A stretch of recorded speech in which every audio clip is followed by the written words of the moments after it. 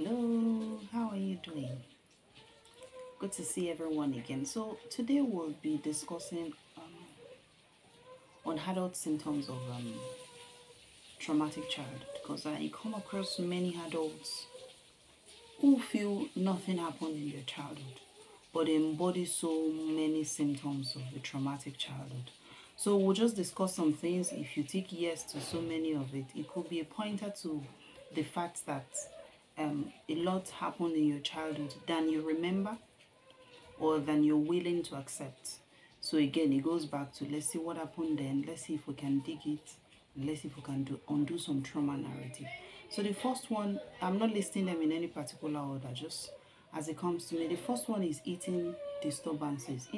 Disturbances will be from anorexia to bulimia.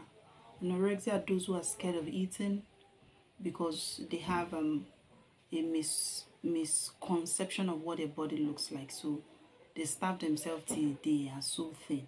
Then there's the other spectrum of those who gorge down so much food, then they induce vomiting, so they don't add weight. Then there's the other more subtle part of those who eat to feel good. Eating should be when you're hungry.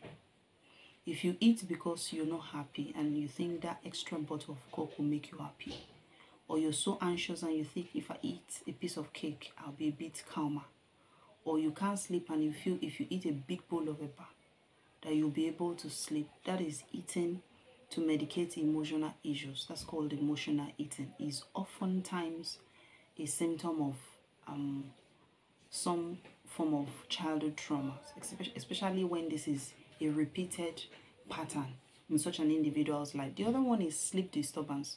Occasionally, when you're stressed, you have deadlines, you can't sleep, that is totally fine. But when it is a norm, it's a constant, consistent thing. Days you sleep are fewer than days you don't sleep. And you many times will need prescription pills to sleep because thoughts and worries in your head keeps you up at night. Or you have fears of going to sleep. You have really bad, persistent nightmares, especially when the nightmare is about a thing all the times. It's not all the time it's spiritual. Sometimes it's just your childhood trauma catching up with you. So sleep disturbance is also a pointer to a possibility of having experienced some grossly traumatic things in childhood. Somatic complaints. Somatic complaints oftentimes are bodily symptoms that you do all the checks, you do all the tests, there is no cause that is found. And commonly it's chest pain, commonly it is tummy pain. And for some people, they just have chronic pains. All their body is in pains and they've had all those normal medical checkups and nothing is being pointed out. It could just be that your body is screaming what your mind has repressed for a long time. So chronic pain, many times one of the management modalities is psychotherapy or counseling to unravel, okay, what is the emotional pain that is being embodied in these individuals, in this individual. Then another one is being clingy and having separation anxiety. If you're such individual that maybe your partner, your spouse doesn't call you and you feel abandoned, and just for a few, it doesn't call for a couple of days, knowing fully well that some things got him or her engaged, and you feel abandoned, you withdraw, or you're so anxious about people leaving you, you're unduly clingy, you're scared of being alone. More often than not, you try to fill up your whole day with activities and interactions. Either you are with people in person or you're constantly chatting just so you have that connection. You are constantly FaceTiming with people and the likes. It could be a pointer to clinginess and separation anxiety. So it's something that I would also advise such an individual checks into. Then feeling helpless and passive in life. There are those who are so passive about their life that they literally depend on other people to make all the decisions for them, to take all the very first steps for them. It's not submission. It's not docility. It's not gentility.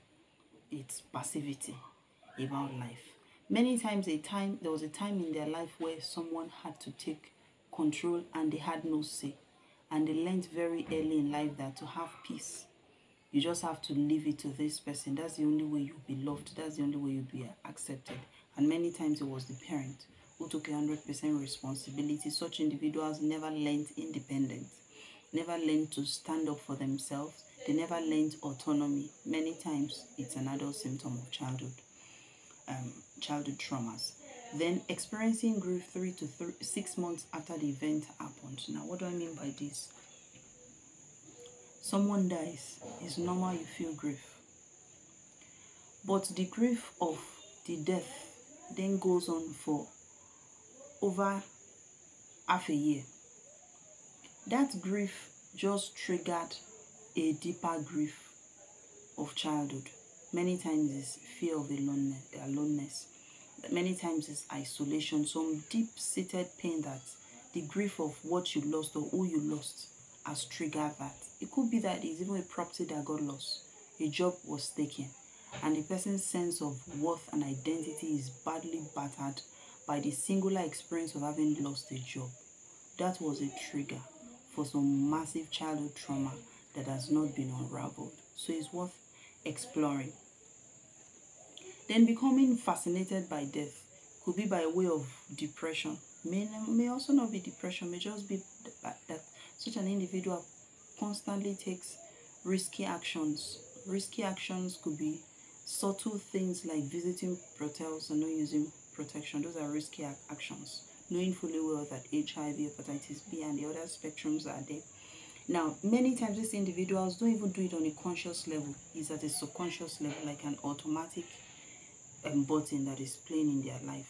Those will be the same people who take up all these risky adventures, jumping off a bridge in the name of what we are trying to see how adventurous we can be. Being fascinated with death, toying with death, is oftentimes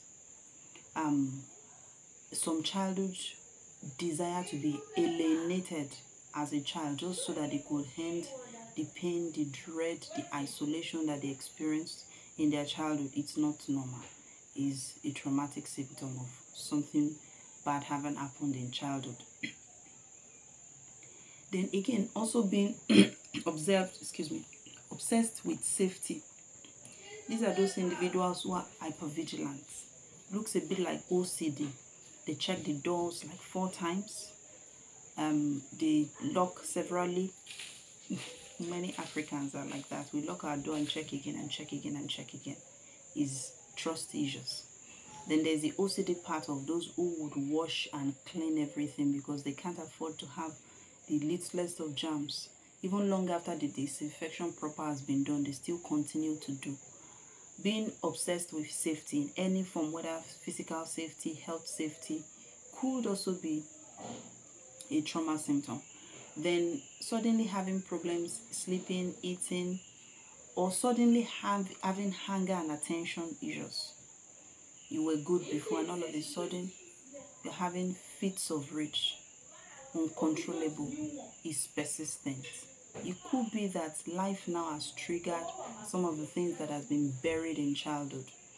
All of a sudden, such an individual is having issues with attention, is dissociating. You're reading a book and you find that your mind is not there. You got from page 1 to page 20 and you can't remember anything you read. You're having a conversation with someone and you ask, what was the last thing I said? Or you can't remember the last thing the person said.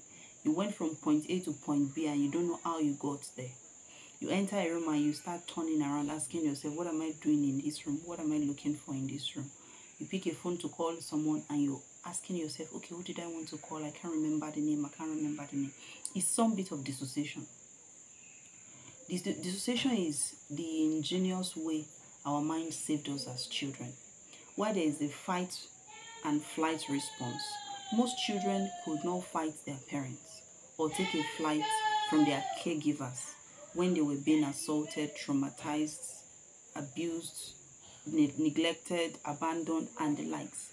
So the way they coped was to freeze. So that leads us to the third stress response. They freeze the emotions. So they are there in body, but they take a flight emotionally. That was just the mind being ingenious. That was the only way they could survive the traumas of their childhood. But then this becomes an adult who is having serious challenges at work, having serious challenges, struggling academically, not because they're not innately intelligent. It has nothing to do with intellect. It's just that their mind takes them off while their body is there. So they're in the lecture hall really, but they may very well not be there. It's just the body that is there. If you find that you struggle with that, that could be a pointer to the fact that you had some traumatic occurrences in your childhood. Then persistent, poor, unfulfilling, chaotic relationships. You have one relationship that is chaotic. That doesn't mean that your childhood was traumatic. It could be that the partner has an issue. But if you find that you're always having repeated patterns of failing relationship, nothing seems to work as a lady or as a man, is a pointer to the fact that you could have some attachment disorders. Attachment disorders, again, is at the backdrop of childhood trauma. So if an individual sees that relationships never seems to work, it could be a pointer to the fact that so many things were broken in childhood, playing out a narrative in their relationship now that they're adults. The lack of trust for others, again, there are those who don't trust anybody. Trust is earned, I agree. But when you put it across board that nobody can be trusted, it could be that your trust was badly broken in childhood. So your coping mechanism in life is place everybody on that radar of they can be trusted until they prove themselves over and over and over again. So now what this does for such an individual is they don't have friends, they don't have acquaintances, they don't have confidence.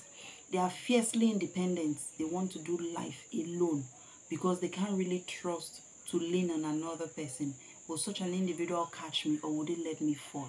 Because their caregiver as a child was highly unpredictable, when it was not someone they could trust, was not someone they could rely on. So they learned very on in life that if you have to do things, you have to do it yourself.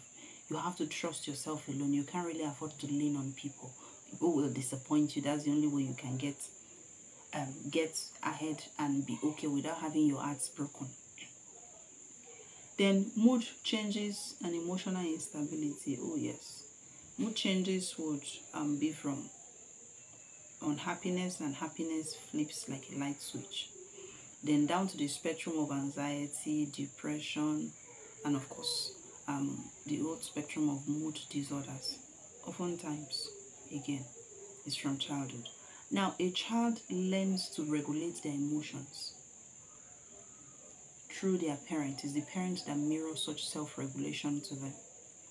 But many people had a traumatic childhood. Such parents even have their own traumas. Were not even self-aware, were not regulated themselves, so they couldn't offer it to such an individual. So they learned to swing painfully through the scales of mood disorders. They feel all the emotions fully without anybody telling them and showing them how to calm down. If it's a fit of rage, they feel everything without anybody showing them how to calm down either. So that becomes their template. If they are sad, they are extremely sad. If they are happy, they are extremely happy. There's no middle ground for them. And when this becomes a pattern, it can tilt them very easily into the spectrum of anxiety or depression based on whatever major thing is happening in their life at that point in time. Then I already mentioned problem with focus, attention, and concentration, which is dissociation. Then problematic substance use. For what is worth, substance and behavioral use, I'll use that one. For what is worth, addictions of any type, to drugs, to sex, to work, to shopping, to anything, is at best a coping mechanism for some deep-seated wants. So that is a big topic that I can't really afford to go into in this video. But an individual who has a problematic substance use, you try to stop, you cannot. Not that you just experimented a couple of days with friends and you were good and you never went back to it, which I would not recommend, by the way. But you find that you try to stop, you go back to it, you try to stop, you go back to it. It feels like these drugs or this behavior has a hold on you. That could be a tell to the fact that a lot happened in childhood, and until such traumas are undone and unraveled and healed, they will still continue to feed the need to use those drugs to soothe those childhood pain showing up in the adult body. Okay, and finally will be aggression, physical aggression, and anger outbursts, repeated anger outbursts, occasionally or once very sparingly, could be that something really pushed such an individual to the wall. But someone who has a personality and say, okay, this is a very angry person, or this man, this woman is very aggressive, talks, is really loud, is really rude, is really pushy, likes to get their way at all costs. Again, is a coping mechanism. That was the way they survived their childhood. They had to be pushy, otherwise they were not taken serious. They had to be pushy, that was the only way they could get their needs met. They had to be pushy, otherwise people would walk over them. Because the people that had to be the sounding board for their needs, for their emotions, were either negligent, had their own issues, abandoned them, abused them, and all the spectrum of things that can happen from childhood trauma. So such an individual would need to self-examine and do a self-inquiry to see what went wrong. Why do I need to be aggressive to feel that I'm worth something? Deep down, it has to do with questioning their sense of worth and their sense of identity. Without me pushing my way, I may not get it. Without me being pushy and being really forceful, I may not be taking it seriously. I may not be seen as being important. So by and large, I think that will summarize some trauma symptoms that an adult should look for in themselves to see if something happened that is significant enough to be processed.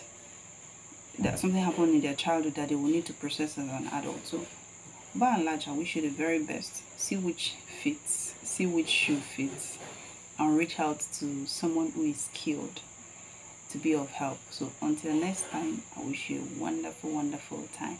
Bye. Stay blessed.